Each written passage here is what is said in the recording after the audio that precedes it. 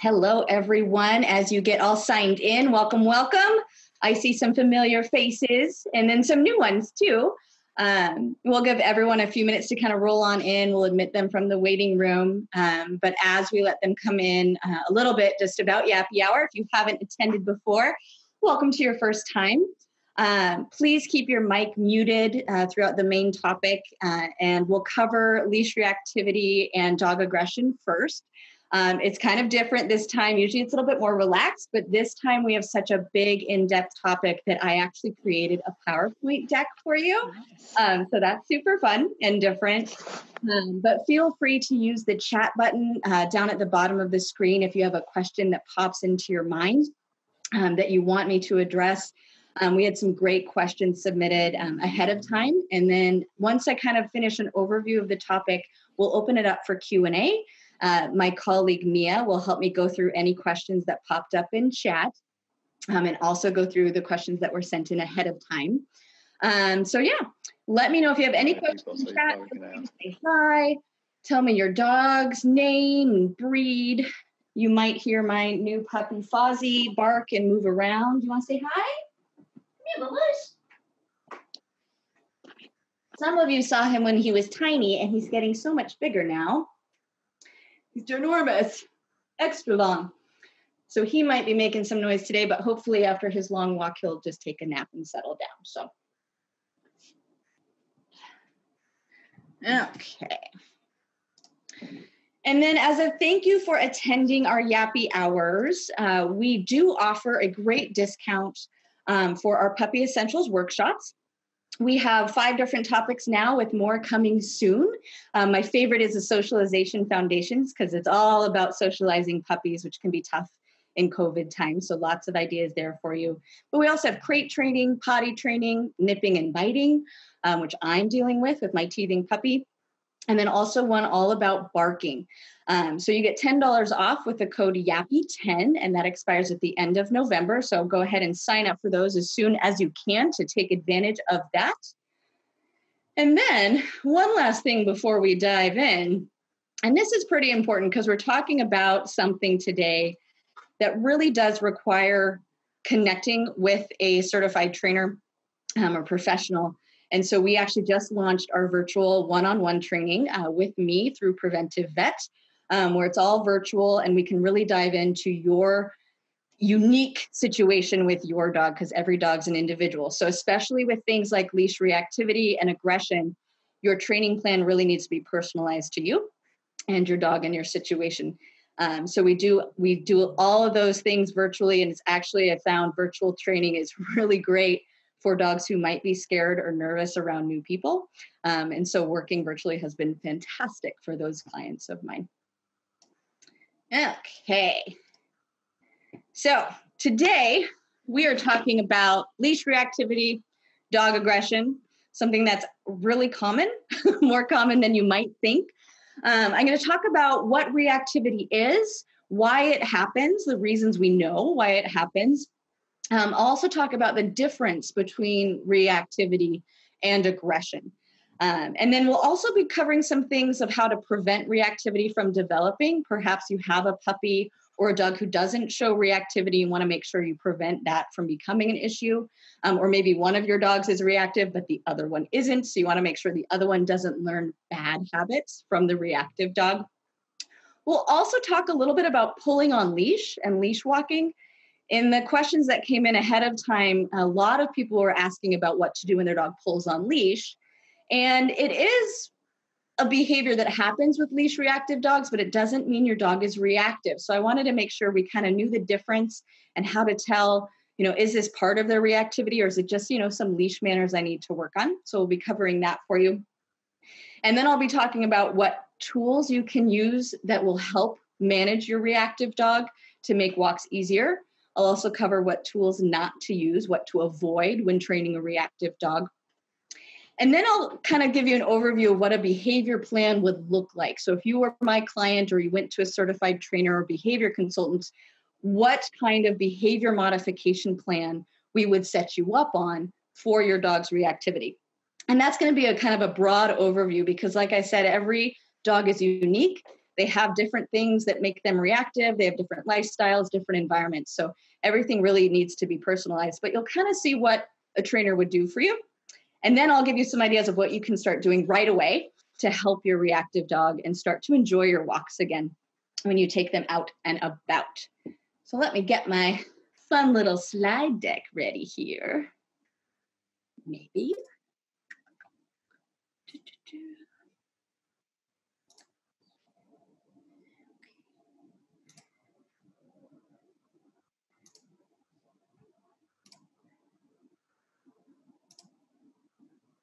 I want to make sure you guys have the right one.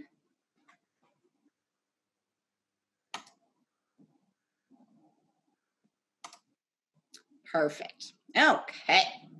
So what is reactivity, right? It's a term that has definitely become more used over the last few years.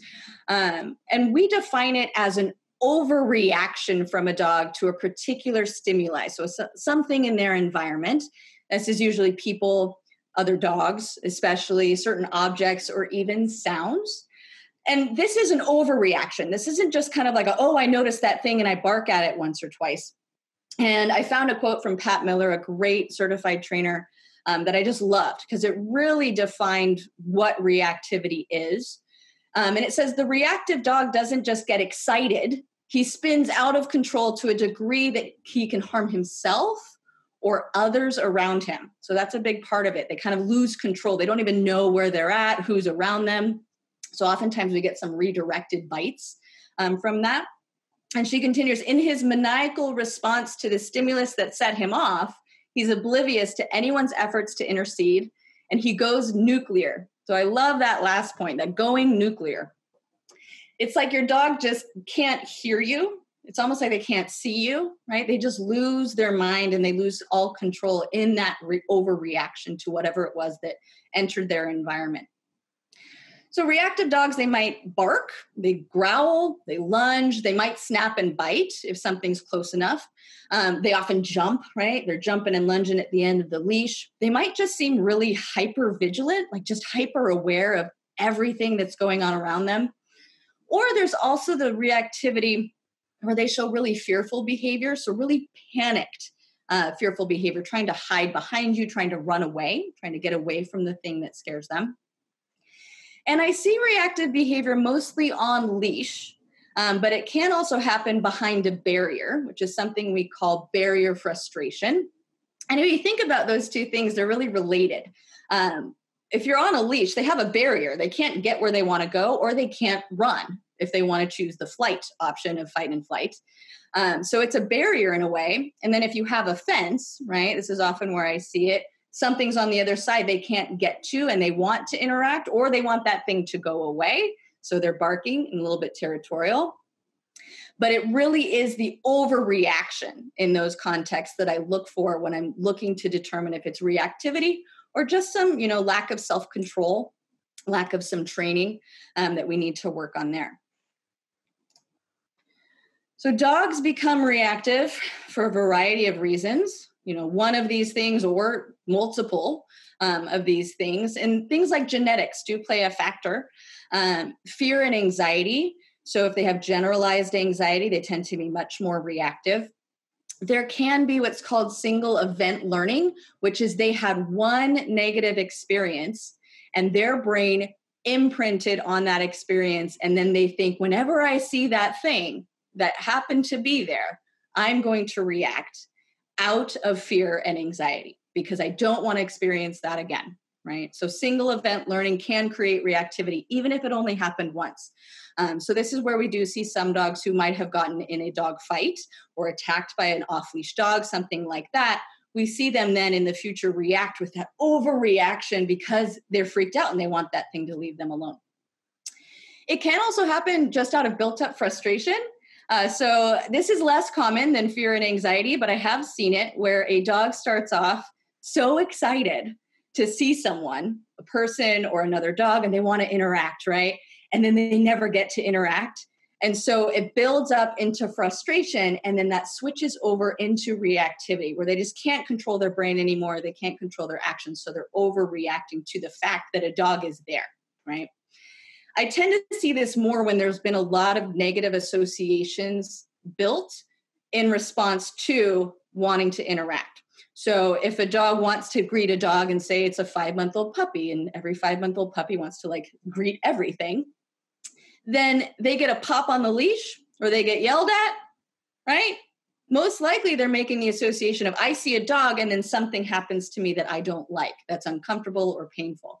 And over time, those negative associations build up to a negative emotional response to that trigger, right? So we want to make sure we're not creating negative associations for our dog. I've also seen reactivity happen because of overstimulation. There's just too much in the environment for the dog to deal with, and they don't have enough coping skills or resiliency to deal with that. And so it just stacks up on them, and then they respond with reactivity to a certain item that was just, the straw that broke the camel's back, right? One more thing, and they just lose their mind. And then there's been some really cool recent studies that show anxiety and then reactivity can actually be caused by nutritional deficiencies in a dog's diet. So sometimes we look at what the dog is eating to determine if we can switch that up after consulting with their veterinarian and see if that helps kind of calm their gut biome down a little bit to help with anxiety. So reactivity versus aggression. This is a tough one because they overlap a lot. But reactive behavior doesn't mean that a dog is necessarily aggressive, right? Both reactivity and aggression are most often rooted in fear.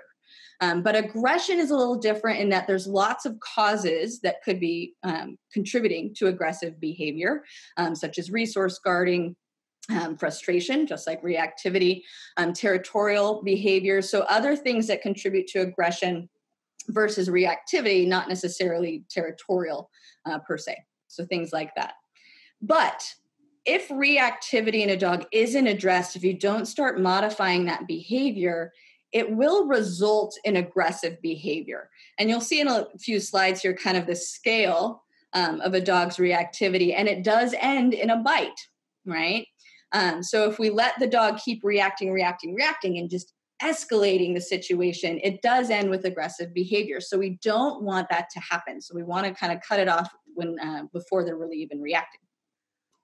Another way when I'm working with a client with a reactive dog, if I'm trying to determine whether it's aggression or simply reactivity, I always look at the intent of the dog. And this is determined a lot by canine body language and then the context that they're in.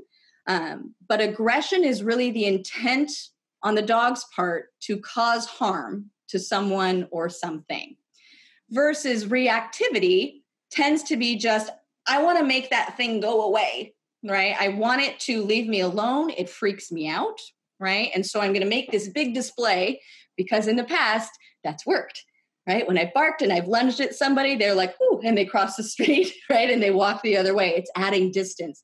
And for reactivity, that tends to be the main goal of dogs who are overreacting in that situation. So there is a lot of overlap there, but you want to make sure if you have a dog who is reactive that you don't automatically label them aggressive. You really want to work with a professional who can help you drill down on the intent behind their behavior and then address the underlying cause of the reactivity or aggression, whatever it might be. Preventing reactivity. So I gave you that list of all the things we know can cause reactivity, but we can't know the exact reason for each dog. We're not in their brain. But there could also be other reasons. We might do everything right and we still end up with a reactive dog. That's okay. You can still do a lot to try to prevent reactivity from developing. Socialization is going to be your number one thing, and correctly socializing. So making sure you don't overwhelm your puppies and young dogs with experiences that then they build up just that overstimulation. They don't know what to do with themselves. So really creating positive associations with seeing new things. Dog walks around the corner. Oh, good job. Here's a treat from me. Right. And so you're teaching them something startles you, but it ends up with treats falling from the sky. So building those associations is especially important when your puppy's in their socialization period, which is around 8 weeks to around 16 weeks. That is a very important window to make sure you're socializing your puppy.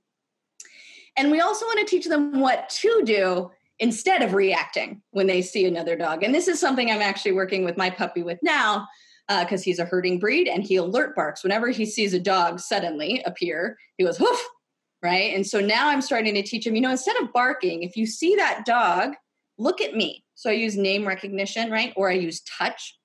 And he does that, and he gets a click and a treat. Good job. And then he looks back at the other dog, looks right back at me. Yes, good job.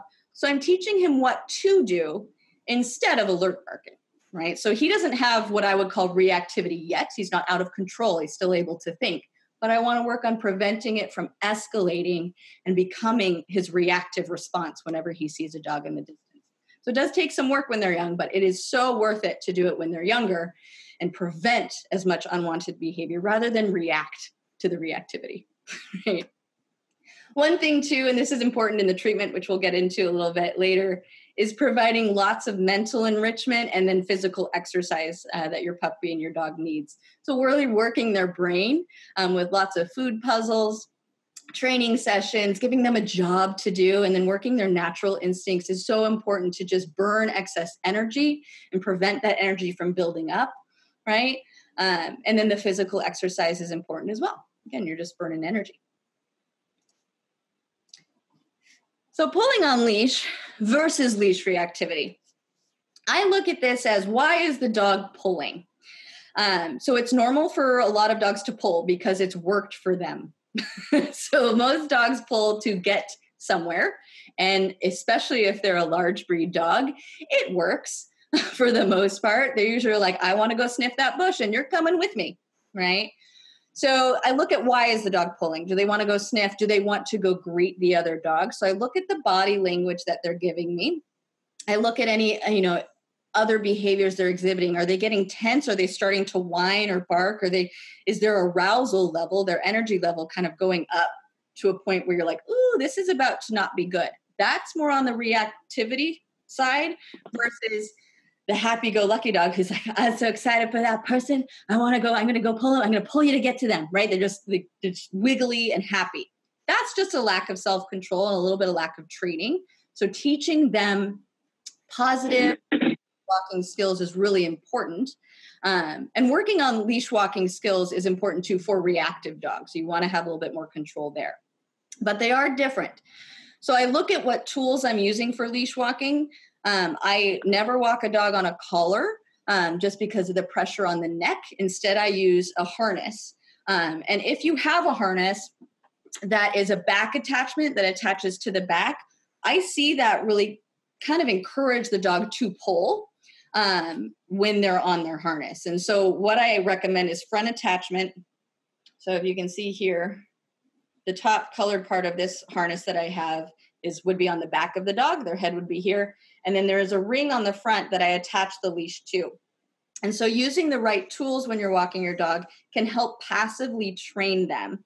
And what I like about the front attachment is it gives you control of your dog's center of gravity.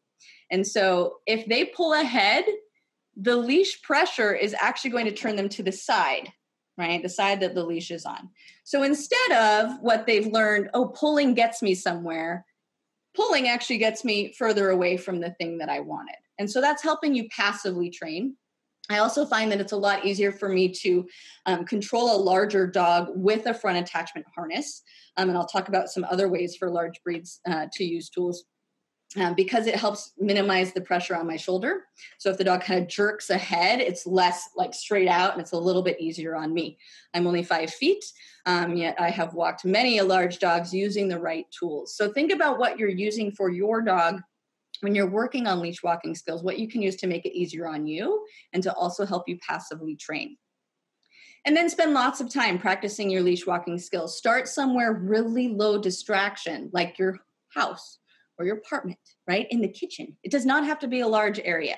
If you have a yard and it's an okay weather day, then practice out in your yard, right? Start somewhere where they're not going to be distracted. They're more familiar with the environment, and then reward them for paying attention to you, right? Looking at you while they're on leash, right? Name recognition is one of my favorite things for leash walking because I use it if I see a dog getting too far and they're about to be pulling on leash. I go, Suki, and then they look and then they're not pulling. Right? And then they're back kind of in the circle that I want them in. So rewarding them for what we want. And then if they're pulling on leash a lot to greet somebody or to try to greet another dog, then you want to practice calm and polite greetings while on leash. And this can take some work, especially if you have a really young puppy. So it really is, this is where having group classes is fantastic, even though right now it's a little harder to get in-person group classes. But meeting with a trainer one-on-one who can use themselves as a decoy or an appropriate dog as a decoy to practice teaching your dog, you get to greet that dog if you don't pull me there, right? So if you can control yourself, if you can give me a sit or you can give me a touch or look at me, right, then we'll keep getting closer to the dog. But if you get overexcited and start to pull, we're actually going to go further away, right? So this is using positive reinforcement, rewarding them with interaction if they're doing what we want. And it's also using negative punishment. We're taking away the thing they want in order to make pulling decrease, right? But we're teaching them what to do instead of pulling. So practicing regular loose leash walking, low distraction areas, and then practicing polite and calm greetings. Get a friend or family member to practice as your decoy. It's really helpful to do that. And in the follow-up email, you will get lots of resources that kind of go more in depth on each of these things as well. If you're just dealing with leash pulling, there's some resources in there for you. So now on to the tools I use for reactive dog cases. Harness. I use a harness for reactivity. I do not want any pressure on the dog's neck when I am working with a reactive dog. This increases stress chemicals and hormones in the brain. And so I want something that's more comfortable and isn't going to cause discomfort or pain in this situation. I really like the Freedom No Pull harness. The Perfect Fit harness is another great one. And then the Blue 9 Balance harness is also great. I like these because they're actually a T-shaped harness. So instead of going across the shoulders, they go between the legs and then around to connect. And I also like them because they have a front ring for attaching the leash, as well as one on the back. And I like having 2 points of contact, especially for the large breed dogs that are reactive. As you can see here, we have Gunther. I love Gunther. I miss Gunther. I haven't seen him in a while. He is a St. Bernard Mastiff mix who was extremely reactive, tending towards the aggression on that back end of reactivity. Partly due to genetics, he is a breed that is bred to be protective and on the alert. So his mom would actually get dragged down on her knees and then dragged across the street in his effort to go after the other dogs. So highly, highly reactive. And she used a front attachment harness and then a double-ended leash. And she attached the leash to the front of the harness. And then she also used a head. So something like a Halti or Gentle Leader are probably the two most common brands of that. She attached the other end of the leash there. So she had more control over his power, right? So the front of the harness was more of her brake versus the head control, a lot like a bridle on a horse, is giving her more control over direction that he's going. So she felt a lot more comfortable walking him during our practice sessions because she felt she had better control. The one thing with the head collars is they do need prior training. Do not just shove a head collar on your dog and be like, cool, let's go out for a walk. You're going to end up with a dog who's like, get this thing off my face, right? And then it's like they're having a seizure just trying to get it off and everyone's staring at you and you're like, it's fine. So you want to make sure you desensitize, you acclimate your dog to wearing this new tool, making sure they enjoy wearing it. Treats always happen when this thing's on my face. It's great. And kind of learning how to respond to the pressure. I also don't recommend head collars for smaller breeds. It's very dependent on the dog I'm working with if I will use a head collar, because if they don't have a strong neck and if they do jerk to the end of the leash, they're going to whip their head to the side. So I do not use them with very slim neck dogs or slim head dogs or small breeds. I don't use them at all. So it's very dependent on the breed. But in most cases, I will rely on a harness, both front attachment and back attachment. You will also need a clicker or marker word. So you want to tell your dog what it is that's getting them the reward. And this is going to be very important for the treatment of reactivity. If you've clicker trained before, use a clicker. They're super powerful for dogs who understand what the click means. But in most cases for reactive dogs, I actually just rely on a marker word. So my marker word is yes, and then a treat happens. always followed by a treat. And using a word is a lot easier because it frees up one of your hands. And so it's a lot more comfortable. You kind of feel like you need as many hands as you can get when you're working in dog training. So not having an extra tool that you need to learn how to use is really helpful. You can always use a marker word. Then you also want to have the highest value of treats for your dog, right? In a little treat pouch, ready to grab as you go. Different treats for different dogs. Some dogs like, fresh chicken. Other dogs like the crunchy stuff. So your dog determines what is their highest value treat, and you want to make sure you have lots of those ready for your reactivity training sessions and on your regular walks. Probably the most important thing you need for reactivity, a tool in your toolkit, is situational awareness. This is where you have to be very aware of what's in your environment. Your dog will almost always know ahead of you that a dog is coming because they can smell them, right? But if you're on your phone or talking to a friend, you might miss the moment that you could have a great training opportunity and you miss it, and then your dog's reacting, right? Or you're not paying attention, and all of a sudden the trigger is really close and you didn't think, oh, I could have just crossed the street, right? So head on a swivel when you're working with a reactive dog. This is so important for safety. And safety is my top priority when I'm working with reactive dogs, both for the dog itself, the handler that they have, and then any other dogs or people that we're working around. And that's where I get into the muzzle training. I love muzzle training for all dogs because they're useful for more than just reactive or aggressive behavior. They're used for dogs who have pica, who just want to eat everything, or dogs that like to pick up things on the walk. Or if your dog ever has a medical emergency and needs to be muzzled at the vet, they feel more comfortable wearing a muzzle, and it can be a very calming thing for them rather than something that increases stress. So I really suggest you check out what's called the Muzzle Up Project, a fantastic website with tons of training videos, education about using muzzles, finding the right kind of muzzle and how to fit them correctly. You don't want to use one of the veterinary muzzles that keep the mouth more closed. You want to use a more basket style muzzle that allows your dog to take treats, to drink water, to pant, right? So you need to make sure that it gives them more freedom in the muzzle than at the vet, which are used for short-term use only in those situations. So Gunther was muzzle trained as well. When we first started working, he would wear his muzzle for our safety. And he loved it because that's when the string cheese came out. So, so I highly recommend getting your dog used to being muzzled. It is a fun trick for them when you do it right. And it's so useful in a variety of situations. I'm going to go back actually, because I don't want to distract myself. I do want to talk about a little about what tools I avoid. I avoid any tool and training methodology that is what we call aversive. So something that adds pain or discomfort to a dog to make a behavior decrease. So I avoid shock collars, I avoid prong collars, I avoid choke collars, I avoid there's so many names, right? They're all collars that are causing discomfort, but really pain if they're working right. When a dog does something, we use them to correct or they correct themselves. The reason I avoid these, especially for reactive dogs or aggressive dogs, is almost always they're reacting because of a negative association or out of fear. The last thing I want to do is add to that association. So if they see a dog and they receive a correction from a prong or a shock, sure, it'll probably stop their barking, but they're making the association of, I see that dog and something hurts me. So dogs aren't good.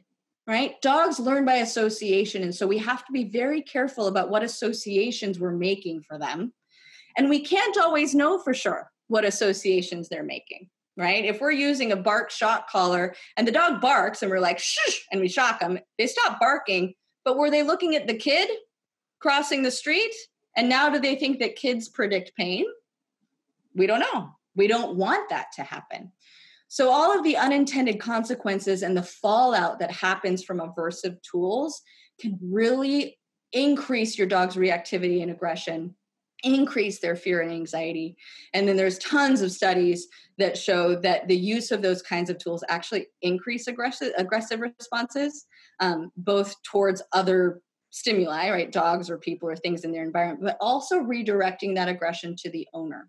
And then what also happens is those tools actually train out any warning signals that we get before the bite happens. So do not use those with reactive dogs or aggressive dogs. You want to make sure that you're teaching them what to do instead. You're managing their environment, and you're working with a certified professional who has tons of other tools that are force-free and pain-free that will help your dog learn faster and make a really effective training plan and actually address the underlying cause of your dog's reactivity or aggression. Okay, I'm going to be throwing around a lot of like terms that in the training industry we use a lot, but I want to make sure we all know what they mean before I dive into kind of what a training plan looks like. So a trigger, you'll hear me say trigger, the dog's trigger. A trigger is something that causes your dog to go over threshold or overreact, right? So this could be people in general, or certain kinds of people. Children is a big one that I've worked with dogs with. Men in hats. I feel so bad for men in hats. Or men with beards is another one. Could be people just running. People walking normally might not trigger a dog to overreact, but runners might, right? So the movement matters. Other dogs is probably the most common one that I work with in my area for reactivity, but could be other animals. And then moving objects, so passing cars or bicycles or skateboards or scooters. I saw like a electric unicycle the other day, things like that can really trigger some overreactivity in dogs, especially breeds like herding breeds who are very movement focused. So that's what a trigger is. It's the thing that causes your dog to react. Then you'll also hear me say a lot about threshold. It is so important to know your dog's threshold if they're reactive. And I love this chart, this reactivity chart drawn by Lily Chin. She actually drew it for what's called behavior adjustment training by Grisha Stewart in your resources. She has a whole program for reactivity, one of the many protocols that trainers use. I'll link to that book as well if you want to dive deeper into that. But I love this chart because it shows you kind of the levels of reactivity. And if you see there on the yellow line, it's like this invisible line, threshold for reactivity. It's the distance at which a dog starts to react, goes over the edge and starts to go nuclear, right?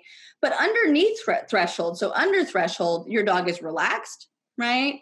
They're able to learn under threshold. Their brain isn't gone, right? As they get closer to that threshold line, they start to get more alert, right? They notice it, their ears prick forward, they might close their mouth, and they're like, I see the thing, right? But it's still far enough away that I'm not overreacting yet. So I can still get that dog's attention with the right kind of things, treats, practice on name recognition, practice on touch, some behaviors we've built up good foundations for. So they're still under threshold. It's when they go over that line, that's what we call over threshold. The dog went over threshold. They aren't responsive at that point. Usually the easiest way I can tell a dog is over threshold is they don't take treats. So they might not be barking and lunging yet, but they don't want the piece of chicken that's in front of their face, right? They're too worried about the other thing that's getting closer, right? Or it's been there a long time. So they're too focused. Another way I tell if a dog's over threshold, they might take a treat, but it's like they don't even know they're eating a treat. It might fall out the other side of their mouth, or they take it with a really hard mouth and snap at my fingers. They're just losing any control over their behaviors and their impulse control. I want to do all of my behavior work under threshold, right? So just under that invisible line, that distance, right, or intensity of the trigger, that's where your dog can still learn, right? If they're over threshold, it's not worth even trying at that point. We'll talk about what to do when a dog goes over threshold in a little bit. So as you can see in this chart too, kind of as I was talking about when aggression and reactivity overlap, it ends with aggressive behavior. There is a bite threshold. If they want something to go away and it keeps getting closer, right, and they can't escape, eventually they will react with biting because they're like, I've tried everything to make you leave me alone and you're not leaving me alone, so let's go, right? And that's when you get the fight or the bite as you go. So that's the reactivity chart. The threshold mostly is distance is the easiest way to kind of manage the threshold level that your dog is at, adding distance, decreasing distance as you get better. But triggers can also be intensity level, right? So kind of like the runners. People walking is fine, but if they're running, that's an intense movement, right? So that can be a trigger. Or the duration of trigger exposure is important for threshold as well. They might be fine with a dog at 10 feet away for 20, 30 seconds, but if it doesn't leave after that amount of time, they're getting more tense and then they react. So you want to make sure that they're staying under threshold when you're working on changing their behavior and tackling their reactivity. If you go over threshold, you're not going to get much response. They're not learning as well as they can. Okay. Useful foundation behaviors. So things you can start working on, and I will have resources for you to really dive deep into these in the follow-up email because we just don't have time today to go over everything. But leash walking skills. So if you do have a dog who pulls on leash, really focus on teaching them polite leash walking. The U-turn. So an emergency U-turn, which is just changing direction really fast. Super useful because if you have a reactive dog and a dog appears around a corner, right, or someone on a bicycle appears, you don't want your dog to react. And so you need to keep their focus and move away. And so having the emergency U-turn is really, really nice. And you want to practice that ahead of time because usually if we don't practice, you get a dog who's walking along, bike appears around the corner and they start going faster that way. And then you're trying to pull them the other way. And that pressure on them, pulling them back can increase their reactivity level because they're like, let me at them, right? And so you really want to work on a positive U-turn. And then name recognition, right? So this is just the look at me cue, but I teach it as the dog's name, which means if you hear your name, you should look up at my face, right? And so that's a great way to break your dog's focus to prevent them from going over threshold and keeping them focused on you, right? So that they're not just staring and getting more and more tense. And I do have a video. I'll show you 2 videos for this one. The first one's for U-turn and name recognition. This was with my dog, Suki. Share this here. And so this is just me practicing in the neighborhood. I use her name to get her to look, and then my U-turn cue is let's go. And so that means follow me where I'm going, right?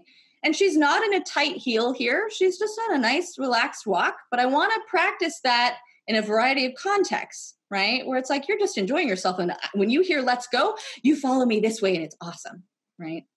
I'll play this here for you. Suki, let's go. Yes, good girl. What good girl. Very nice. Like, where's my treat, Mom? So that one is very simple, but you do need to just practice. Start with low distraction, teaching them that they hear their name, they look at you, something good happens.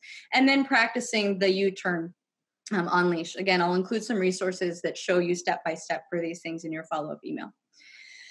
The next one I really like is touch. And I'll share a video of Gunther, who you saw a picture of, where she's using touch in one of our later reactivity sessions, where he's doing fantastic. And actually my dog is the decoy dog. And I had an assistant for this session so I could actually record some video, where he's doing really well at about a distance of maybe 15, 20 feet, right? He's not reacting anymore.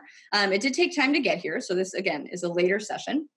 But she uses touch to redirect his focus. She sees him, and you'll see here in the video, he looks at Suki, my dog, and he doesn't get tense, but his mom knows if he stares for too long, he might get tense and then start to react. So I'm going to redirect him with me. It's going to be fun, and it'll keep him going where I want him to go.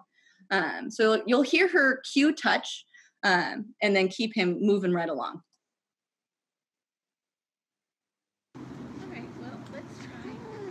We'll come across this way. That's right. Very good. He says, aren't I doing great? Because I'm a rock star. Good. Let's go. Touch. Good. Good. So in that video, I love how situationally aware his mom is. Because she knows if he stares too long, it's not going to be fun. And she'd done so well getting there that she didn't want him to have a reactive experience and take her back in her training plan that she got into.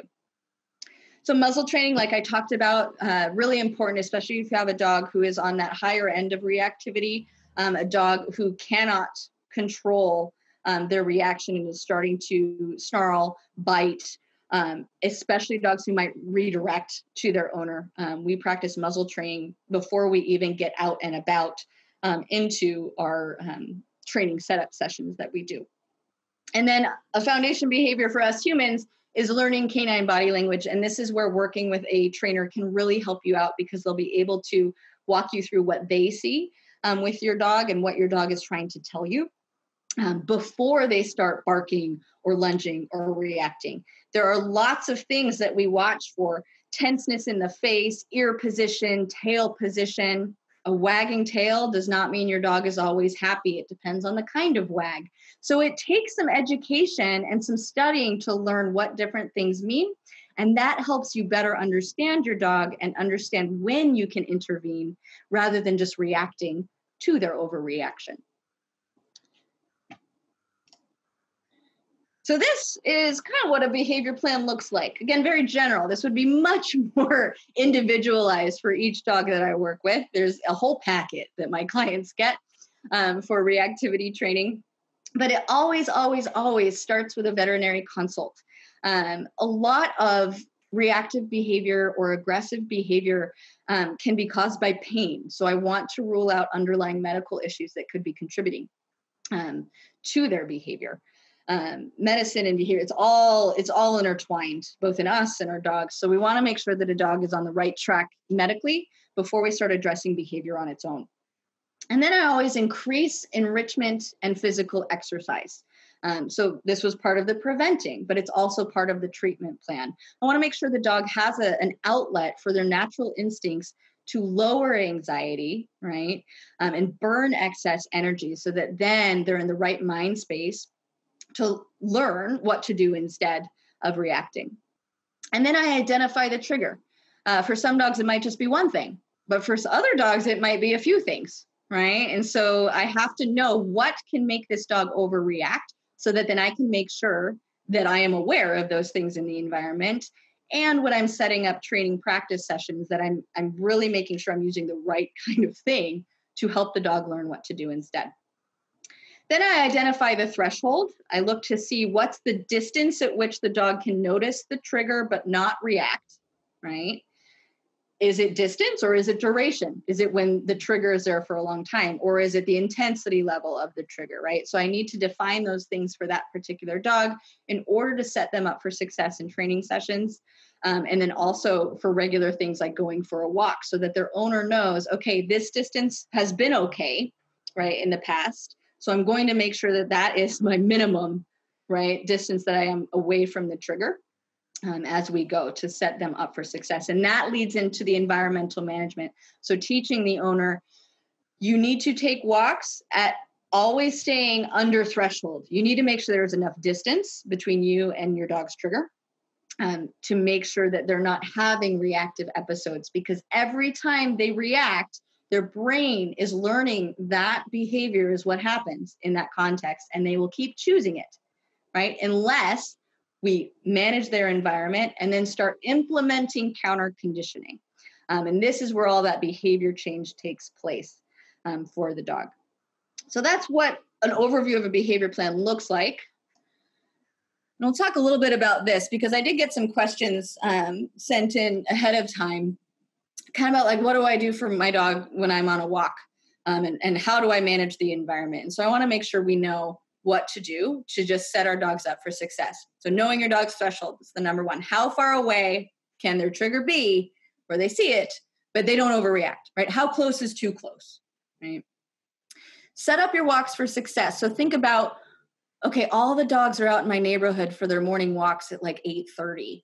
I'm going to walk my dog at 6:30, right? So changing the time of your walk, changing the area you walk your dog, right? So if your neighborhood is just full of dogs in their yards behind a fence, and your dog reacts to them every time, then maybe you hop in your car, drive a few blocks out, and then go for a walk in a quieter neighborhood, right? So finding places that you can walk your dog that they're less likely to react, and you have a little bit more control over the environment and the threshold distance. What's actually nice right now is during the pandemic, a lot of schools are closed. And so I know a lot of owners of reactive dogs have been taking advantage of walking their dog on the school grounds because they're less likely to encounter other dogs there, right? And so finding that safe place where you can enjoy a walk with your dog is really important and prevent any reactive moments.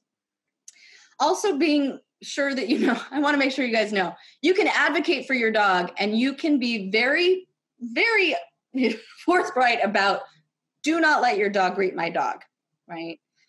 If someone's like, oh, my dog's friendly, that's fine, but your dog is not, right? They're overwhelmed in that situation.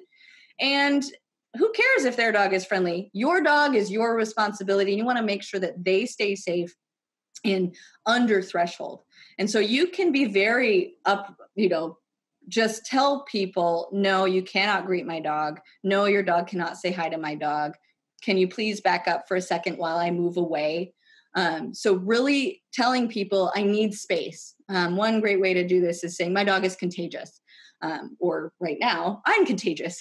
Use that as an excuse, right? Anything to make sure that your dog has that distance and stays under threshold. There have been moments where I've had to be very forceful for clients in actually pushing people away from a dog because they're like, oh, I'm a dog person. It's fine. I'll show you what to do, ignoring the owner's instructions and requests. And then I stepped in, which is always fun when a 5-foot tall woman steps in and shoves you back. Super fun. But it was worth it for that dog's well-being and their behavioral progress as we went.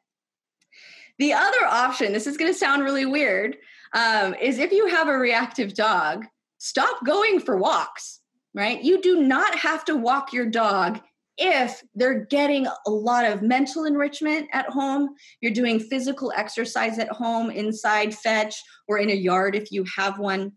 You don't have to walk them, right? There are other ways to exercise your dog, and it is okay to not walk a dog that doesn't enjoy it, that has an awful experience whenever they go out for walks. If you can provide other alternatives, puzzles at home. So work to eat toys are one of my favorite things, but sniff mats, right? Scattering treats throughout the grass, nose work games like that, finding yummy things with their nose, lots of mental enrichment, and then exercise at home, right? Training sessions are great mental enrichment as well.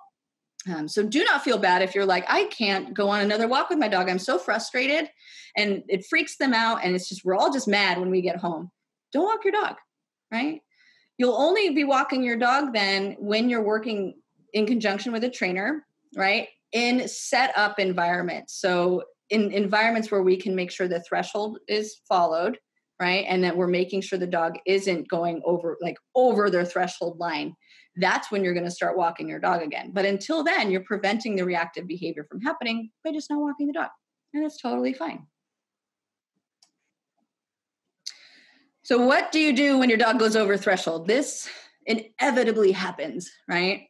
Someone walks around the corner, right? A dog appears, they get out of their car suddenly, right? You weren't expecting them. You didn't see them in there. It's going to happen no matter how much we try to manage the environment. So when it does happen, I try to add distance whenever I can. So some of my sessions, it's been me like walking up random people's driveways, like onto their front porch. And I'm sure they were like, who is this person when they see me on their ring? But I'm adding distance away from whatever the trigger is that's passing by. I also will use the environment to block the visual of the trigger, especially if there isn't distance that I can create, depending on where I'm at in the neighborhood. So walking behind a car, or trying to get behind some garbage bins, something to block that visual of the reactive dog to their trigger. I look for that.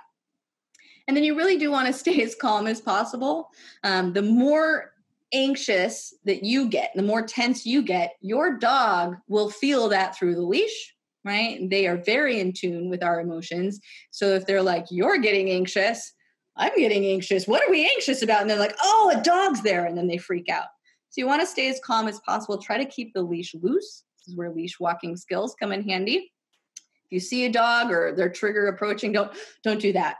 That will cue your dog to be like, oh, something's here. I got to react to it, right? And then if they do go over threshold, just wait it out, right? You can try to give treats, but it's kind of pointless if they're over threshold, because again, they're not really going to want them or notice that they're happening. They're not learning anything. So I do kind of wait till the dog kind of goes, whoo, right? And they might still be tense and panting and kind of over threshold a little bit, right? But then I might ask for a name recognition cue or touch, something that tells me, okay, your brain's back, focus back on me. Good job. Take a breath, right? And then usually, depending on the dog, I will head home. I will end the session or I'll end the walk because I don't want to do what's called trigger stacking, which is a dog appears, okay, I'm just under threshold, and then the dog goes away, okay. And then another dog appears. Now there's 2 triggers that stacked, right? And then they get a little bit higher on their reactivity scale. Oh, and then a bike appears, right? And so you're stacking all these different triggers on top of each other, and the dog is getting more and more tense. So even if you've done some great counter conditioning training for reactivity, if there's lots of triggers happening, then they're going to go over threshold at some point. And we don't want to hit that point. So I'll usually head home if they're having trouble kind of settling back down again. And I provide lots of calming activities once I do get home. So chewing, licking, and sniffing are naturally calming behaviors, instinctual behaviors in our dogs. So using, appropriate chews for your dog when you get home, licking mats as you go, or snuffle mats to get them sniffing, or scattering treats in the yard, something that kind of focuses all that tension into a calming activity is really important. And that recovery time is really important to know for each dog. It's different for each dog. There was one border collie who had 3 days that took to recover from one overreaction, right? It is all the chemicals and hormones in your dog's brain, all those stress chemicals just building up in their brain. And it takes time for the body to regulate those and bring them back to normal. Some dogs, they bounce back a lot faster. Right. So it just depends. And that's why I really want those calming activities to help them settle. If you have a dog with a very long recovery time, don't go for a walk until their recovery time has settled, right? Until they seem a little bit more chill. So I do want to show you kind of some recovery time. This is, again, a later session with this dog. Make sure I get the right one. Her name is Katie.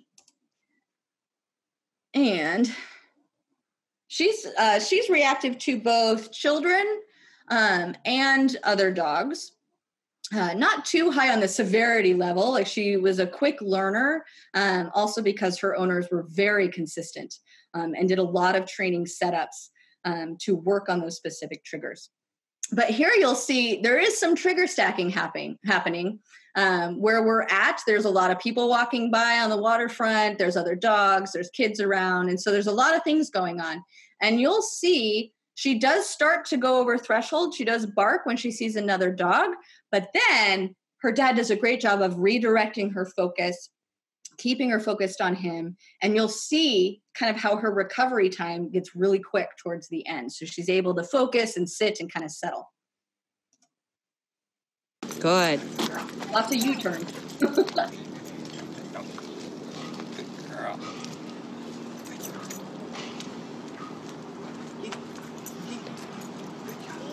Good. Nope. Good. Good redirecting her. Good. Now keep her focused here. No. Lay on it. Good. Leave it. You can go ahead. Thank you, though. That's a boy. Come on. Kitty. Kitty. Come. Good. Lay on it. Good. You see the arousal level change, right? Yeah. Partly trigger stack. That was good, though. Nice. Oh, good. Yeah. And she settles again pretty quickly, which is nice to see, too. Yeah. So very kind of hyper dog, high energy dog. She's pretty young there. She's about, I think she was just over a year old when we started working with her.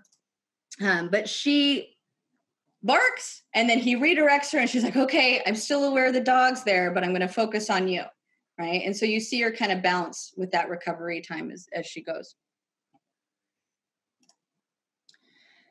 So behavior change is all about counter conditioning. You're changing your dog's emotions about their trigger. We do this with what's called classical conditioning. Classical conditioning, Pavlov, does Pavlov ring a bell? That is all about the presence of the trigger means good things happen to you. Treats rain from the sky when your trigger is around. It has nothing to do with what your dog is doing in that moment, right? It's important, though, to stay under threshold so your dog can make that association and you can start to see that emotional response change from a negative one to a positive emotional response of, oh, dog, chicken happens, right? We want to change that emotion. And I mean, most dogs love chicken. So you also want to teach your dog what to do instead of reacting. This is called operant conditioning. So this is where we teach them your behavior can make the treat happen when your trigger is around. So using look at me, that name recognition, using U-turns like he was doing with Katie, sit stays. He also was doing that touch like with Gunther in his video, teaching them what to do instead, which also helps break their focus as you kind of work to manage the environment as needed, right? And over time, what we see if we do this correctly is we see that threshold decrease in distance, right? And so a dog is able to walk closer by people or other dogs, or cars can pass without them freaking out. We start to see them get less reactive as the trigger intensifies.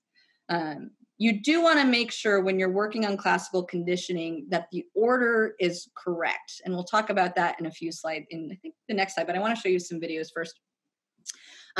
This is going to be Katie again, practicing her U-turns, keeping her engaged with her owner. And what I want you to notice here in this video, make sure I can see the video too. There we go. There is a muzzle that we muzzle trained her on, and then squeeze cheese to give her in the muzzle. If you are muzzle training, finding a treat that is easy to give through a muzzle, super nice, right? So squeeze cheese makes it easy to squeeze through little openings. String cheese or turkey hot dogs sliced really thin, or, whatever it is that you find that works, a spoon with peanut butter smeared on the end to make treating in a muzzle easier. But she, again, is towards the end of her behavior plan. So we didn't feel like she needed it, but it's there if we felt like we did. So this is her practicing around children. And you can see what he does is he gets closer and then he backs away again. He'll get closer to the children playing on the playground and then backs away again, right? So relieving some of the pressure she might be feeling if she starts to get worried about children. There. So, hey, you notice the kid, I'm going to try to walk away.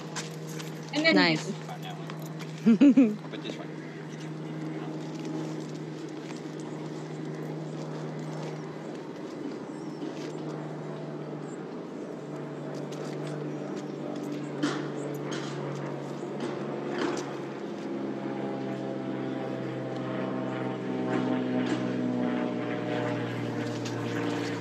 Good. Nice U-turn. Oh, almost got it.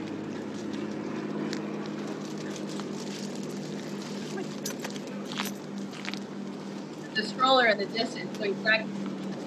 Good. Happy girl. So over time, we do want to work to where a dog can be closer to their trigger, calmer around their trigger. That's the goal as we do this.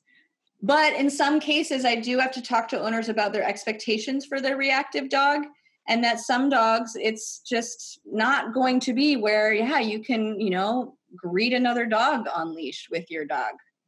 It's not a good expectation to have. But how about we set the goal at we can walk calmly by that dog on the same side of the sidewalk, right?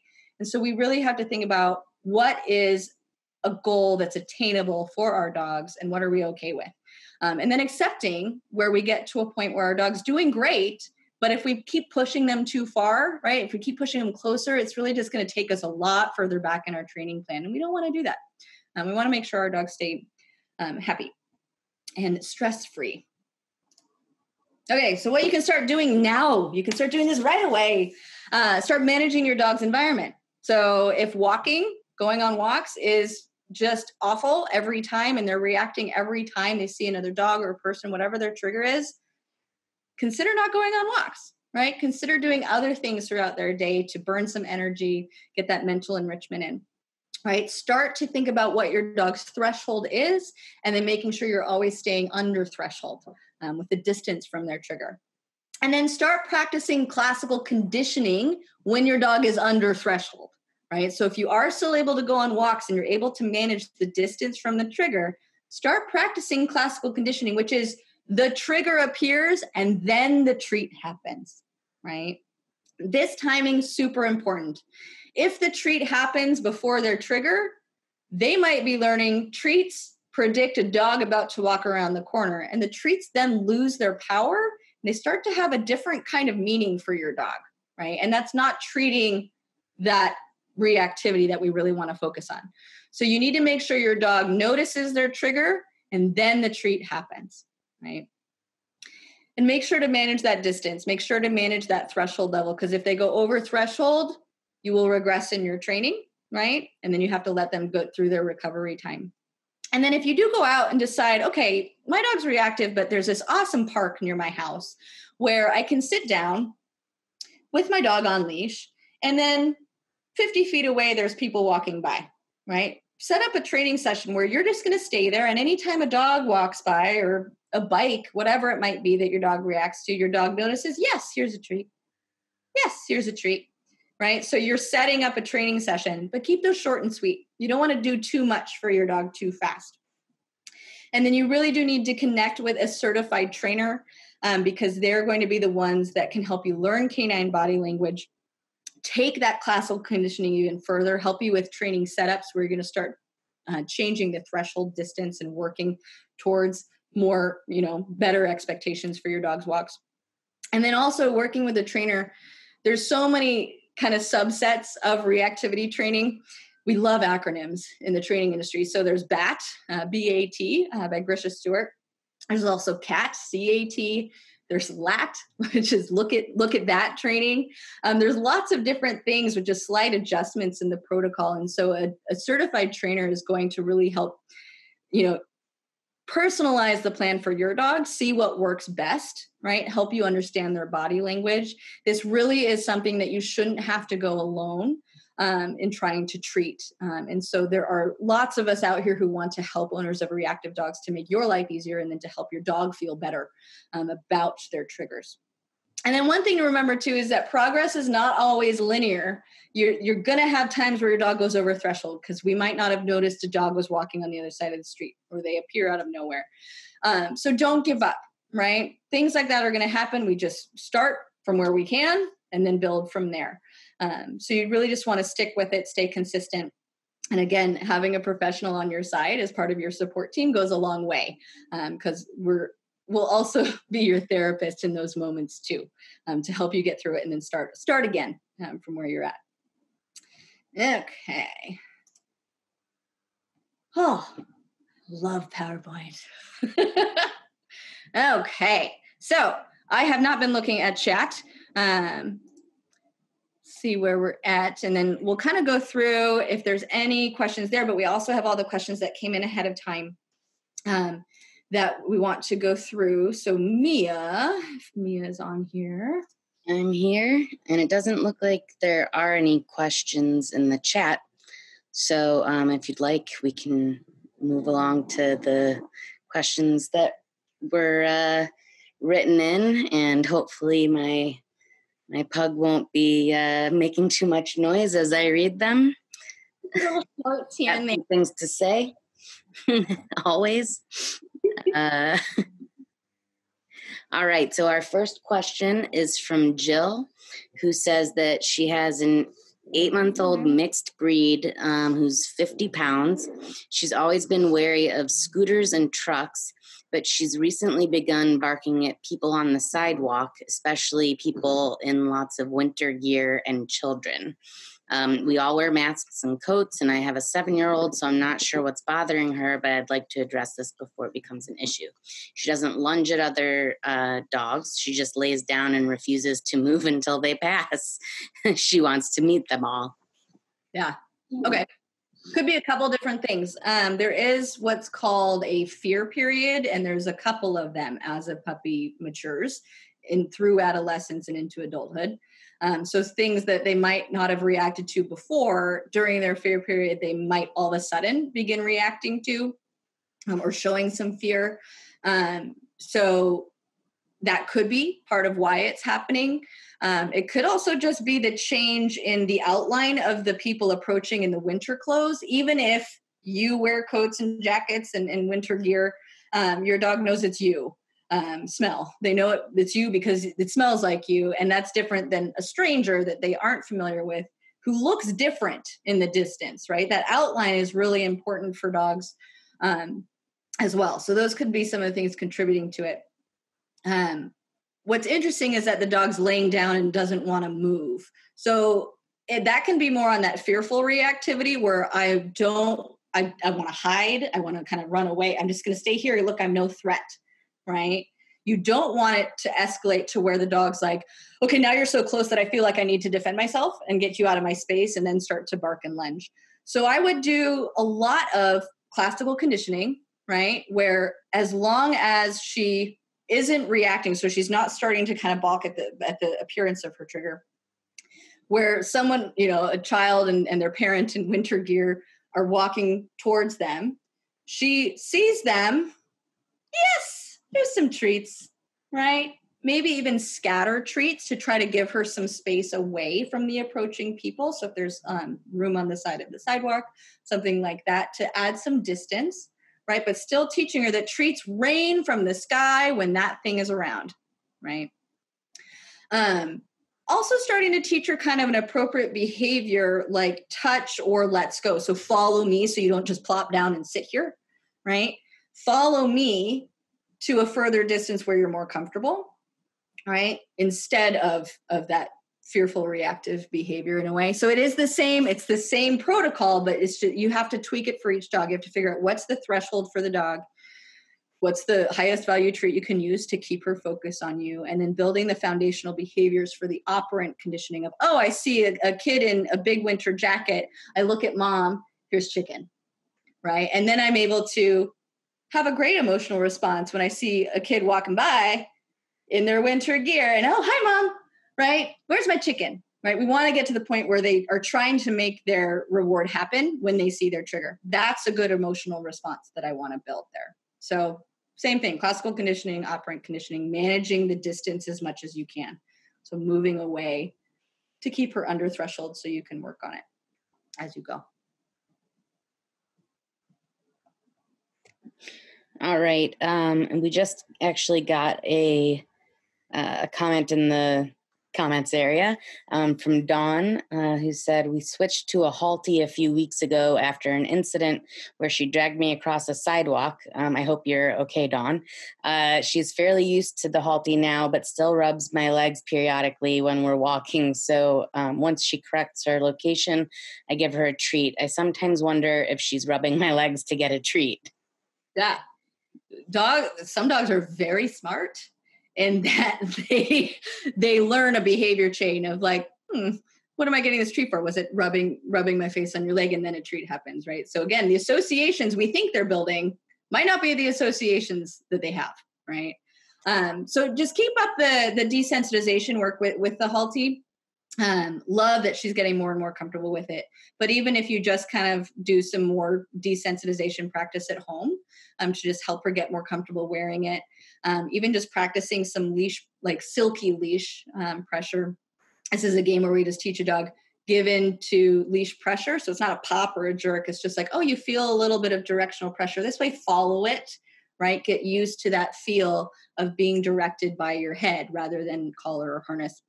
Just kind of working really short and sweet sessions there to just continue to build that. And it might be something that she's just like, there's this thing on my face and it kind of itches. So, it's hard for us not to scratch our nose when our nose itches. So if she's like, oh, this thing's tickling my face, she might just need to rub her head on your leg to just kind of reset it. You could wait a little bit longer before giving the treat. So she kind of corrects her position to where you want her. You take a few more steps before you go, yes, here is the treat. Right. And so that way there's more space between the thing she might think she's getting the treat for versus what she's really getting the treat for there as you go. Good question though. Excuse me.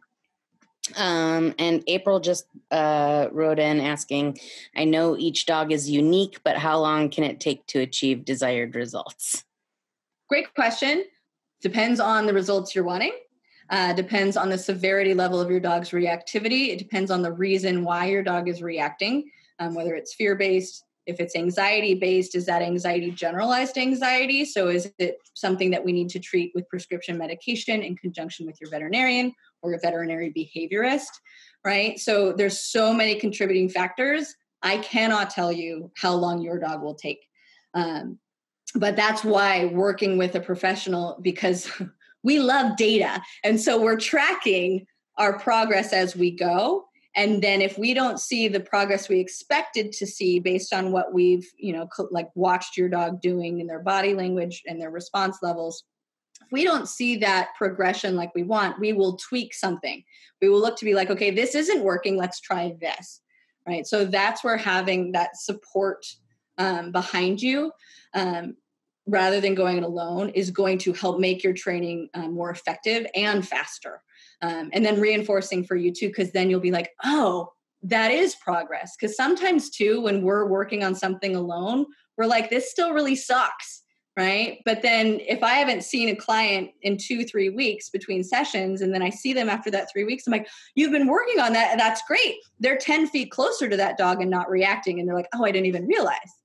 Right. And so having someone else's perspective really helps us, feel more successful and notice the progression as we go. So it really is dependent on the dog. I wish I could give you an answer. But in my experience, I've had clients where, about a month of work, their dog was a lot better. But those were the more mild cases. And then in the more severe cases, I worked with Gunther for about 8-9 months before she felt comfortable continuing work on her own. With just doing some random check-ins over email and stuff. So yeah, sorry, I can't give you a better answer for that. All right. I'm going to go back to the written in questions, and then we've got another one that just came in through the chat. So this question comes in from Diane, who says, any tips for old ladies using a walker and walking another dog that's one is no problem, I guess. The problem is okay until the other dog gets close to us. Okay. Yeah. So I actually chatted with Diane back and forth about this because my first suggestion was leave the problem dog at home, right? Do they need a walk? Can you give them some great enrichment and exercise at home? Awesome. While you do that, you can still walk your other dog as you go, while you find a trainer to set up training sessions, right? The other option was leave the okay dog at home and start working on some classical conditioning, some operant conditioning, start working on behavior change with the problem dog. Because if you have one dog who's reacting and one dog who's okay, you have no hands in order to treat one and the other, and your attention is split, and it's really hard, right? And so you never want to work on a reactive dog with another dog with you. Right, that's impossible to get anything done effectively. The problem with Diane's situation is that the okay dog is her service dog. So she cannot leave the okay dog at home while she works on the reactive behavior. So that's really where I was like, that the problem dog, the reactive dog, needs to not be put in the situations where he becomes reactive. So pause your walks, right? Connect with a professional who can set up a training plan and then create some great training decoy sessions where they have another dog with them, and you work on creating better associations and changing the distance, as well as learning how to do some U-turns that are going to be different based on what you have with you on your walk, right? And so really building up the foundational behaviors you need, and then really controlling the environments where you're working on the reactivity. So that one was a tough one. And it can be tough too when other people keep approaching with a dog and you know that your dog's about to just lose it. That's where advocating for your dog can come in handy. So work those old lady skills and be like, hey, can you please cross the street, right? Things like that, where you're trying to control that, or if possible, kind of moving behind a visual block like a car, or up the sidewalk, up a driveway, something like that to add distance. But in her situation, I think just not walking the reactive dog outside of training setups is going to be the best. All right. So we've got a question from Kygo. I'm sorry if I obviously mispronounced your name one of the ways at least. So apologies for that. They say this isn't necessarily related to leash walking, but we have an 8-month-old, 30-pound mixed breed puppy, and they also walk a neighbor's older dog who's 10 years old and about the same size. And when they walk them together, Cello, love that name, their puppy kind of nips at the older dog and snips at her ears. The older dog ignores Cello most of the time, and occasionally she'll snap back, but otherwise we have to pull him out of the other dog's way. How should we handle this? When we take him to the dog park, he's more calm and hovers near us, and he's never done that to another dog at the park. He's also more docile on his walks. The older dog is the only one he does that to. Yeah. It could be that he's comfortable with that older dog and so is doing more play behavior, nipping at that and trying to get him engaged or rile him up, knowing adolescent dogs. So pestering a little bit. Depending on the body language, without seeing it, I can't really tell you what his intent might be, of why he's, snipping at her ears and things like that. It sounds like my puppy with my senior dog. She's like, I'm going to eat your ears all the time.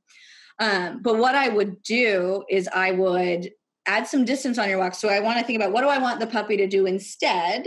Right? Which is just walk more calmly by your doggy friend, right? So I add distance between the dogs. I do what we call parallel walks, where you're further apart width-wise. So like sidewalk, or depending where you're walking, right? You add some distance so the dog can't get to the other dog to nip and snip at the ears. And then I'm going to teach them alternative and incompatible behaviors. So when we're getting a little closer to the dog, look at me. Yes, here's a treat, right? So rewarding the behaviors you want. And then if the dog gets overstimulated, it's like, oh, ears, right? And goes for it. No, we're going to walk further away. You're not ready for that kind of closeness yet, right? And so really just managing that environment and then teaching an alternative behavior and reinforcing that. Adolescent dogs, teenagers, am I right? They have a lot of energy. They have a lot of hormones flying around. And so they're just like bouncing off the walls. And so sometimes it just takes some maturity and some growth to settle. And we don't want them to learn habits that are inappropriate, like biting at the other dog's ears, and practice it over and over again while we kind of wait till they mature. We want to make sure we're at least trying to reinforce what we want instead and building them up to closer walks together. So I'd really manage the distance as you go. You can also do walks, parallel walks, but they're like one dog ahead and then one dog behind, and then switching them back and forth kind of this way. This is what I do with reactivity training, is as we start to decrease the threshold and help the dog feel better, closer to their trigger, we start parallel walking, right? We're farther apart. And then, as we walk, we get closer, and then we relieve the pressure. We go a little farther apart. One dog's ahead, and then we get a little closer and then further, and then we switch, right? So managing distance, even if it's not reactive behavior, it's just teenage behavior, can go a long way in preventing it from happening. Good question. Before you hop to the next question, I did have a private chat message question, so I want to make sure that's not lost in my chat. From Amy, great questions. Is your barking class designed for puppies only? No, puppies of all ages are welcome in barking, the All About Barking Puppy Essentials Workshop. So yes, any age dog, we talk about all the different kinds of barking. So figuring out why your dog is barking really determines what you do and how you train it. A lot of the behaviors are the same, but the setup might be different for depending on why.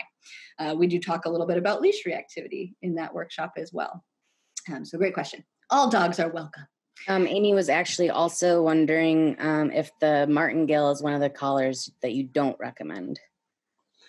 I do not, because, okay, this is a hard one, because I will use them for certain breeds of dogs, such as greyhounds, because their head is like thinner than it's like the same size as their neck. So if I need a collar that they can't back out of, a martingale is the one. But that's not a collar that I'm going to be attaching a leash to when I'm working on reactivity. That would be more of kind of just like a regular walking collar. So if you have a reactive dog and you're using a martingale, if they pull or react, there's still pressure happening on their neck. And unfortunately, they are hard to size for the regular pet owner. they're not supposed to be tightened to where the dog feels that pressure. It's really, they were meant to prevent escaping and backing out of a collar. So I don't want to add any of that aversive pressure that a dog could then associate with seeing another dog or whatever their trigger is. Also, I just don't like pressure on the neck because of tracheal damage, all the things. I mean, I've talked to veterinarians who've just seen so many awful injuries happen. Cervical, all this, just no, I don't want to do that. So harnesses are the ones that I always go for, and correctly fitted harnesses. Like I mentioned earlier, the T-shaped harnesses are great. They're not restricting shoulder movement. Some of the harnesses, the one I showed you earlier is a Wonder Walker, and this actually I don't use anymore because it was going across my corgi's shoulders. And it's hard to keep it above their collarbone where it's not restricting movement. So I don't want to cause any issues in their musculoskeletal system. So that's why finding the right tools is so important. So it's a great question because a lot of people rely on martingales because it makes them feel more in control and that their dog can't escape. But you got to find harness instead. And if you're worried your dog is going to escape a harness, like my last dog, he figured it out like one wear. He was like, whoop, and it came out. I'm like, great, that's fantastic. I will do safety clasps. So like with Gunther earlier in the Yappy Hour, he had his front attachment harness and a halty. If he ever slipped his halty, we still had him by the harness. If he ever slipped a harness, it'd be hard for him because he's so big. We still had him by the halty. Those things were connected, right? Because she had a double-ended leash. If I only have one leash, I will use a carabiner and kind of connect the two. So front attachment harness, and then I find they make these now for trainers where there's a carabiner and a strap, and so you connect, and the dog still has lots of room between a head halter or their regular collar, if they're not using a head halter, and the harness, so they can still move freely. But if they slip one or the other, we still have them by one point of contact, even using just one leash. So again, safety and the tools you use really determine how safe you're being, both for a dog escaping or for you being pulled down by your dog if you've got a big one. So good question. Good question. All right. Next question is from Elaine. My puppy Molly returned from space surgery seemingly traumatized from something. That was 3 weeks ago. That night she bared her teeth and bit me hard, unlike any behavior I've ever experienced from her. Poor Molly. Poor Elaine too. Since then, she is skittish and barks continuously at anyone or other dogs nearby. I've tried to give her extra love while I'm being firm that aggressive behavior is not allowed. So definitely something that I'd want Elaine to discuss with her vet. It is not uncommon to see behavioral changes after surgeries because, they're under anesthesia. If you've ever been under anesthesia, it's weird, right? You feel weird. And then any post-op medications as well. Those all affect behavior. It's all chemicals in the brain, right? And so it's not uncommon to see changes in behavior. What worries me is that the being firm that aggressive behavior isn't allowed when a dog already feels unsure and all wonky and off can create the wrong associations for the dog. So we want to make sure that we're managing the environment, that we think about, why did she bite me in that moment? Did she not realize it was me? Right? Was she a little high? Right? You got to, talk to your veterinarian to see what are the kinds of behavior changes that you've heard about with this medication. What should I do? Like, is there anything I should change medication wise? You really want to talk to your vet before just going to, any kind of firm responses to aggression. Instead, you want to make sure the dog feels comfortable and safe, and then start to slowly teach them, I'm here. I'm not going to just reach out and pet you on the face, right? Or maybe if I was petting your abdomen, maybe that hurt because you just got spayed, right? There's a lot of medical stuff. And so that's why the veterinarian needs to be her first go-to to really discuss what to do.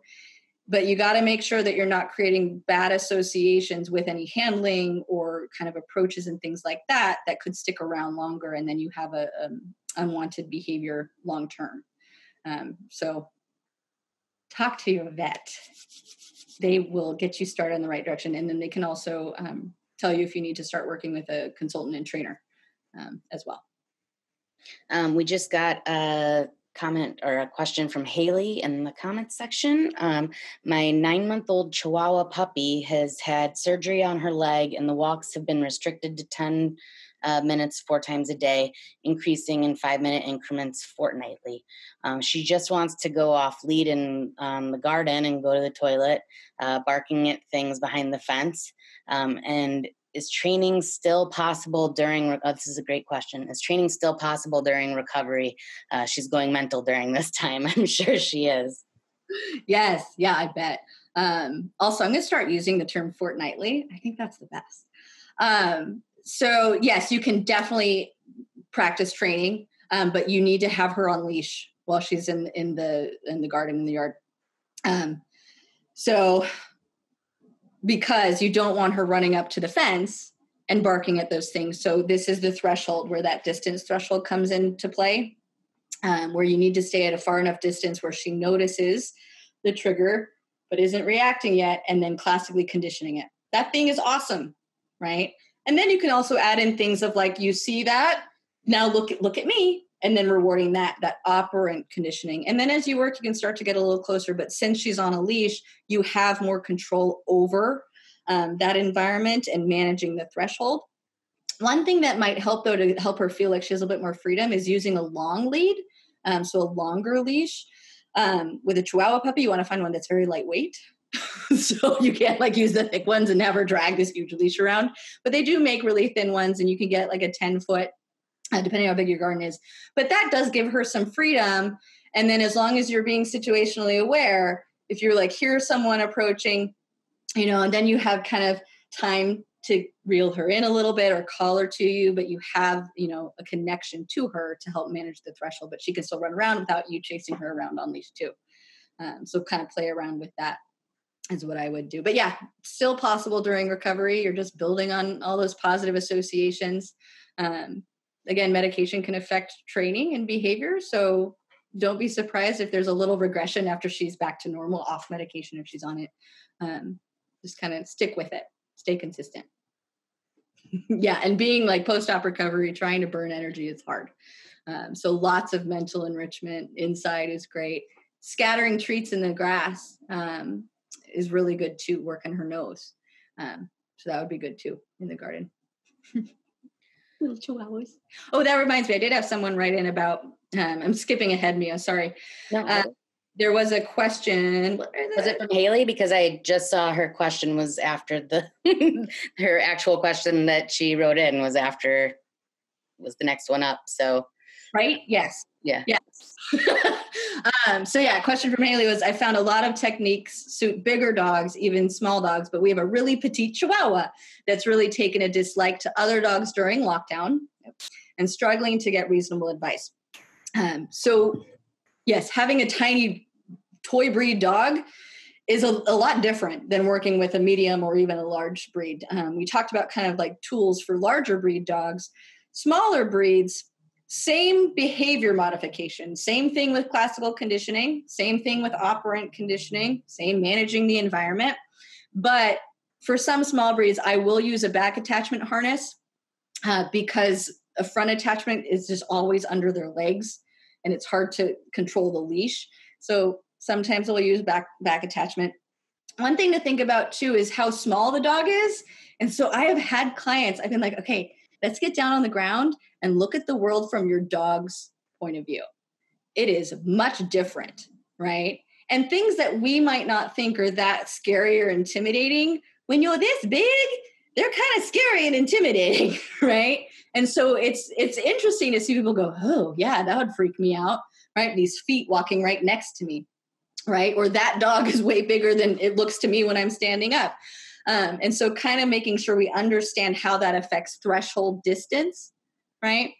And making sure that we're not teaching our dog to become more reactive. So it tends to be a habit of small breed owners to pick their dog up when their dog is reacting. That's fine if you need to remove them from the situation, right? If you're like, there's no way I can get far away from that dog approaching on the sidewalk, so I'm going to pick up my dog and turn and try to block the visual, right? Rather than leaving the dog on the ground where they can, snap and bite at the dog passing by. So I don't want to do that if the dog is far away and the Chihuahua goes, oh, I see you, dog. And then we swoop them up and they go, why are you stressed? I should be stressed. And now I'm up here and I'm safer and I'm going to bark. Right? So a little different kind of responses we have depending on the size of dog we have. But it is about finding the correct threshold for the smaller dogs, using the right tools. So back attachment harness is a little easier for us to use. And then same thing, classical conditioning. One thing I do like for small breed dogs is it's hard for us to bend down and give a treat every time. So I have used like a spoon dipped in peanut butter or like my dog's wet food. I've been doing that a lot. I can even show you another one. But so like a long wooden spoon with a yummy treat spread on the bottom, and you can just lower it down to the dog for each successful repetition. That helps your back. I've been using this a lot with my puppy. This is just a travel shampoo bottle, like a little silicone one that I can put in the dishwasher, and I fill it with his normal wet food that's now on the computer. And I squeeze it out whenever I want him to have a little bit. So it's an easy way to provide wet food as treats, but then also a little easier to go further down. He's a corgi, so I get tired of bending over all the time. So this is a little easier to just drop down and let him lick.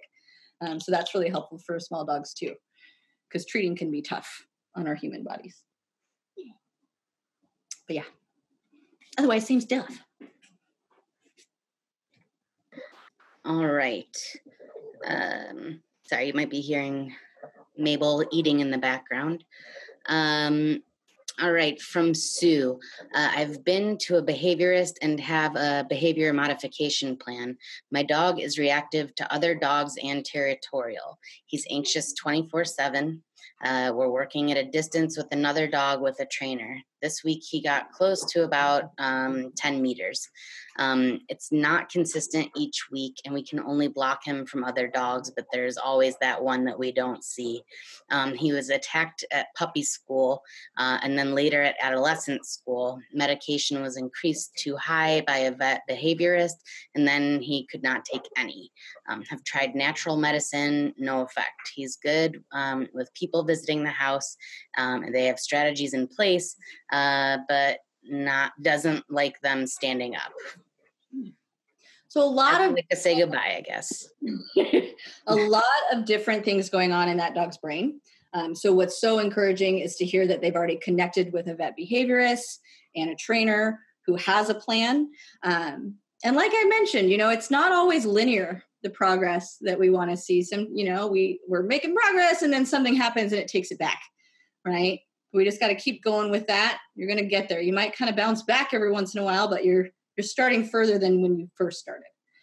So staying consistent with it, and then really talking to your veterinary behaviorist, talking to your trainer about your expectations, about the right treatment, trying out new things, following their advice about dosages, all the different things that you've tried.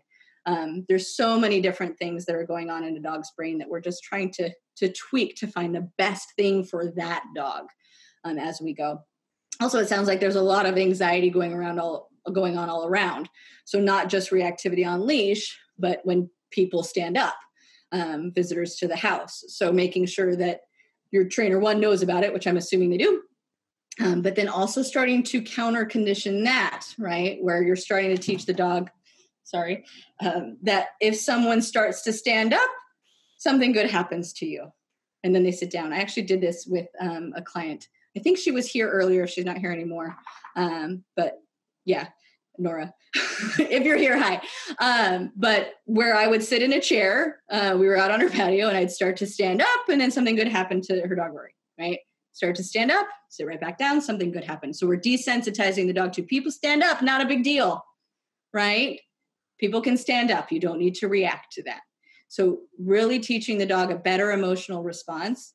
And then also teaching the dog what to do instead when people stand up, and then managing the environment, which it sounds like she said they have some management strategies in place, making sure that dog can't have an aggressive reaction, making sure everyone's staying safe, keeping the dog out of the room when people are around, just to prevent someone who doesn't realize when I stand up, this dog's going to freak out, right?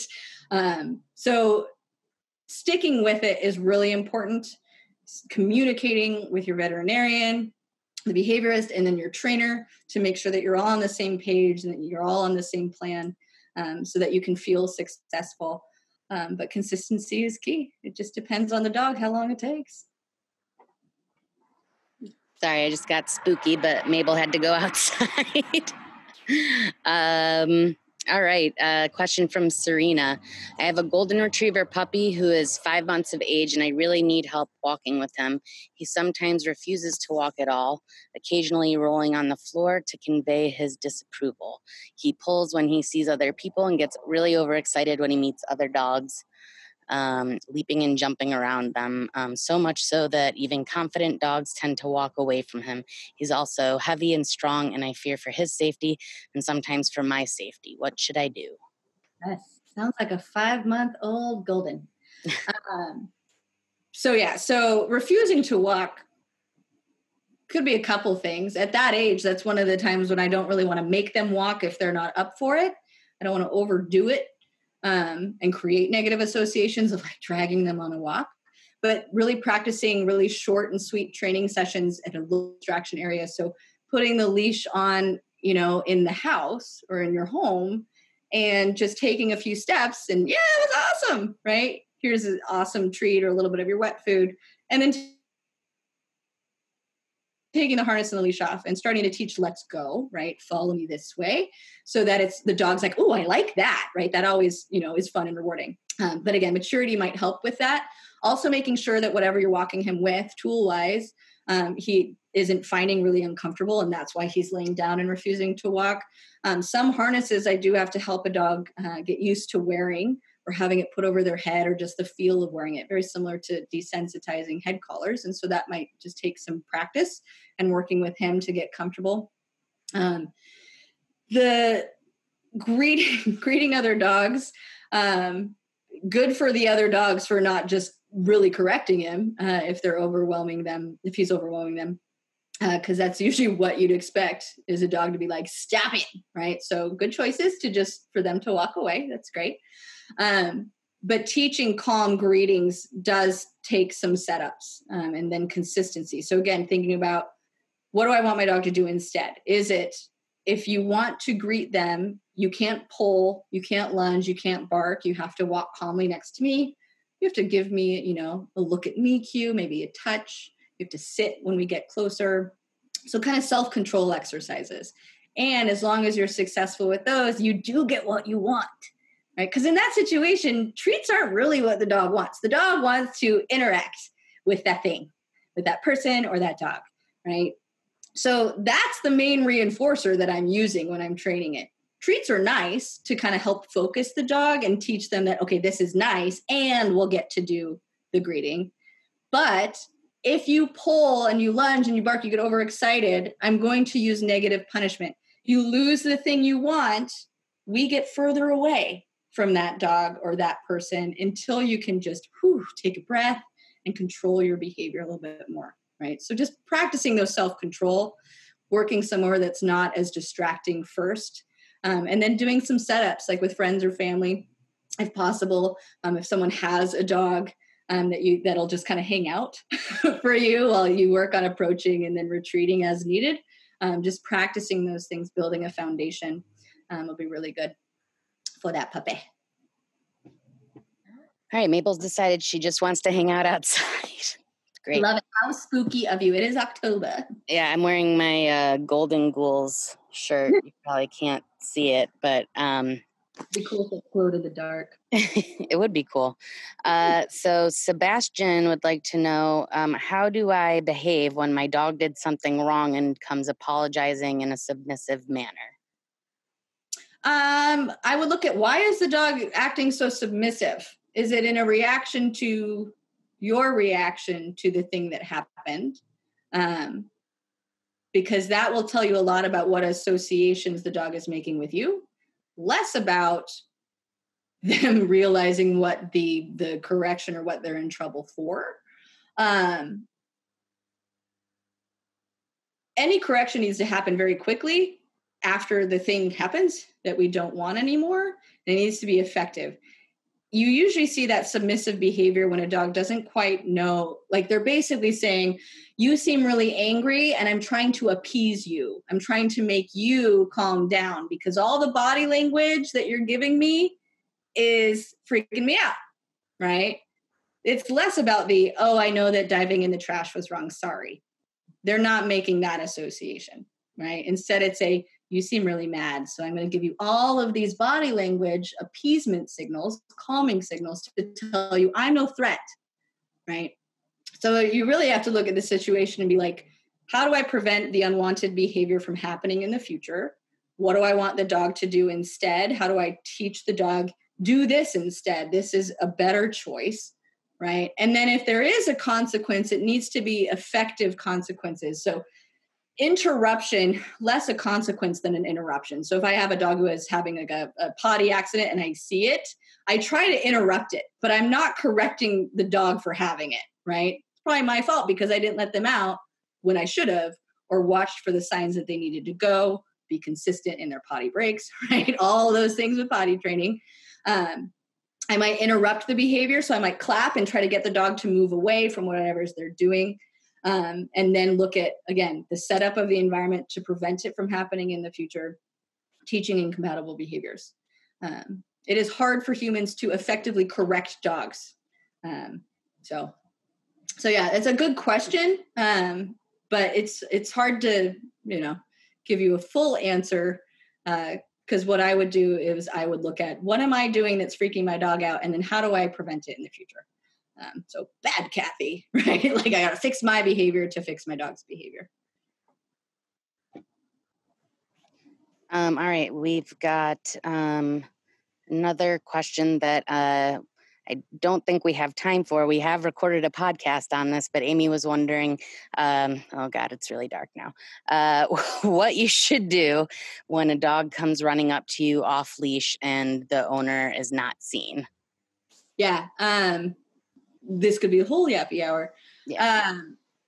U-turns. This is where working on foundational skills, especially if you have a reactive dog, is very important. Trying to figure out, how do I add distance? I turn and I walk the other way. I might throw treats in the face of that approaching dog. I might have an umbrella with me that my dog is used to me carrying and used to me opening, and I might pop it open to try to get that dog to leave me alone. I will make a note. There's a great video from Patricia McConnell, who's a applied animal behaviorist, where she kind of shows that honestly, like throwing chicken in a dog's face usually works to have them go, and then they start sniffing, and then you have a chance to leave, right? And add distance as you need. If you have a small dog in more scary situations where the approaching dog is looking like a very serious encounter is about to happen, or your dog will react very seriously, there's things like if you're a small dog, you put them in the bed of a truck that might be nearby, right? Or something to get your dog up and away from them. But again, remember, if that dog coming at you, you're now in the way if you're holding a dog. And so you might get bit.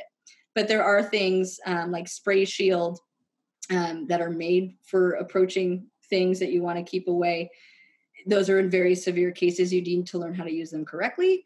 It's hard to use under stress if you don't have practice using them. I've been to conferences where dog trainers are learning how to do them, and we all sucked the first couple of times we tried to hit a target. So imagine if there is an aggressive moving dog coming towards you and your dog trying to get it. There's also things, if you carry an extra leash, is there a way for you to secure your dog to a fence or a post and get that other dog secured with a slip lead or something that you carry in case of emergencies, and add distance that way. There's so many things that are dependent on each context. So I'll make a note to add the Patricia McConnell video as well as the Off Leash Dog podcast and article we have about that. Okay. Note made. All right. And quickly, how Nancy wants to know, how do you touch with a small dog when they can't reach your hand? Oh, I will use a target stick, and they, yes, Anne has one. She has the telescoping one. That is the click stick that you can use. You can change the height that it is, and there's a clicker built in if you're using a clicker. Or you can use something as simple as like a wooden long cooking spoon, just some kind of target that's like an extension of your hand, will work just fine. It doesn't have to be your hand. A good question, because they are so tiny. It's like, how do we reach you down there? Awesome. So I think maybe this should be the last one. Kigo is back, saying that when they're walking with their neighbor's dog and Cello, the older dog barks more often, and then Cello starts barking too.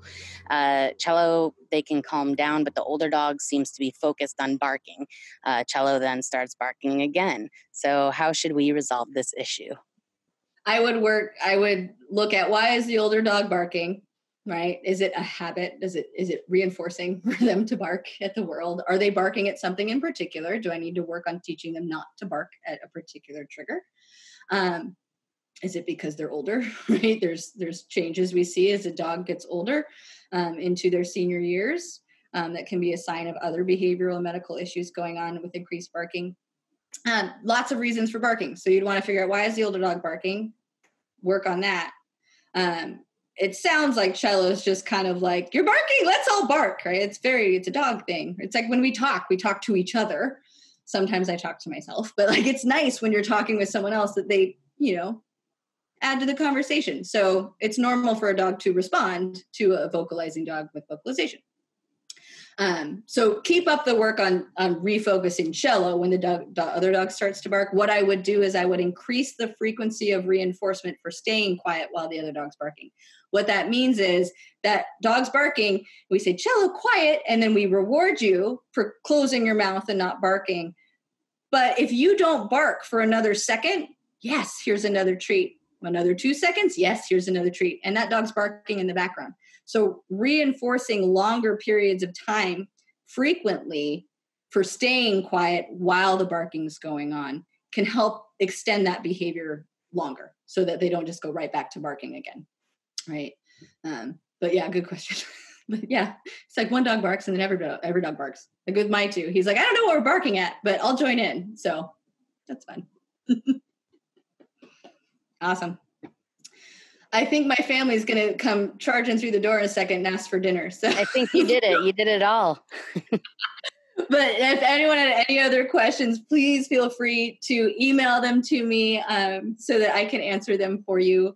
And we will have this video posted on YouTube tomorrow as well. And you'll get a follow-up email with resources about all the things we talked about, more in-depth stuff that you can dive into.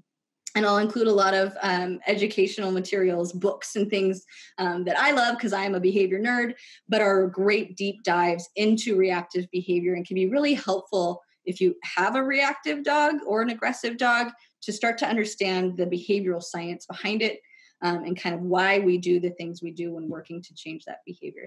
So you'll get lots of information tomorrow as we do it. But thanks so much for joining me, everyone. I hope to see you next month for next month's Yappy Hour. Have a good night.